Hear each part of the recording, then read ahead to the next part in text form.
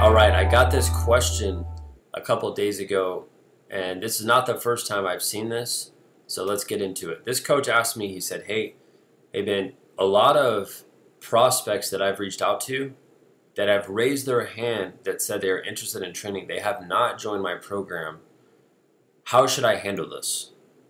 And I just told him, I said, hey, I'm going to make a video about this, and that's what I'm doing right now. So here's my response. If you have people, and this is the reality, every single business owner, every single coach and trainer, you have talked to prospects who have decided not to join. Like, there's 0% chance that you've closed every single prospect, right? Even if you are the best salesperson in the world, you have not closed every single prospect into your program. So you should have a database of prospects who have not bought, right? And they should be on a spreadsheet. So if you don't have that set up, probably a good idea to go get that set up. And if you're really disorganized, then you probably won't find out how to get that set up because you don't remember what their numbers are, you don't know when you called them, you don't have a lead generation system in place. So this will teach you to become more organized, right? So number one, we need to be organized, right? And you need to have a spreadsheet with all of your old leads, people who have said no, or people who've been on the fence, or people who've trained with you in the past that aren't trained with you anymore. They should all be on a list, right? And what we need to do, though, is we need to be constantly reaching out to them, constantly re-engaging them with your program. Because right now, they're just sitting there doing nothing. And maybe when you originally talked to them, either the pricing wasn't right or the timing wasn't right. Maybe they had too much going on. They just couldn't commit to it. Well, when you reach out to people and you follow up with them, that shows confidence. That shows that you, as the trainer, want to help them. And it also can give them a new way of joining your program. All right, this comes down to being creative. If they were unable to join whatever your current offer was, well, maybe we can sit down and come up with a new offer that's more enticing to them that they do take.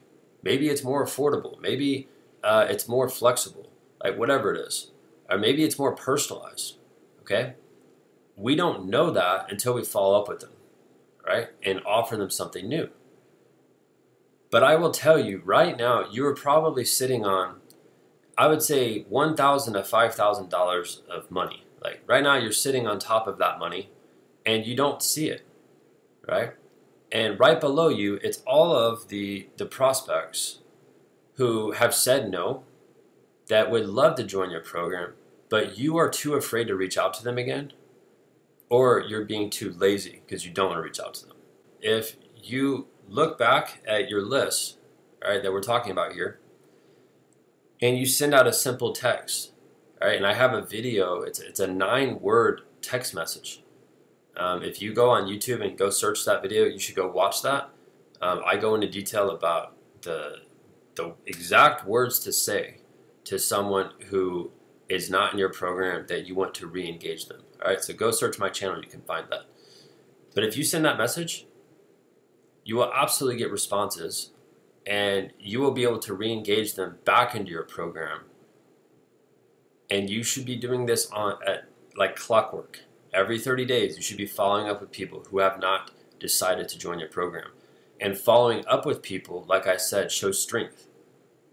Giving up on leads shows that maybe you're not as confident in your program as you think you are, right? If you think your program can absolutely transform the lives of your clients, shouldn't you be aggressive following up with people who haven't decided to join? Shouldn't you be following up with them all of the time, and not in an annoying way, but in a way that's showing them, hey, like, I really want to help you. How can we make this work? What can we give you? How can we set this up? How can we change this? All right? That shows strength. And if you want to help more clients, you want to impact more clients' lives, well, following up is going to be a key ingredient to your success. And like I said, right now there's at least $1,000 to $5,000 that's just right under you, and you just aren't seeing it yet.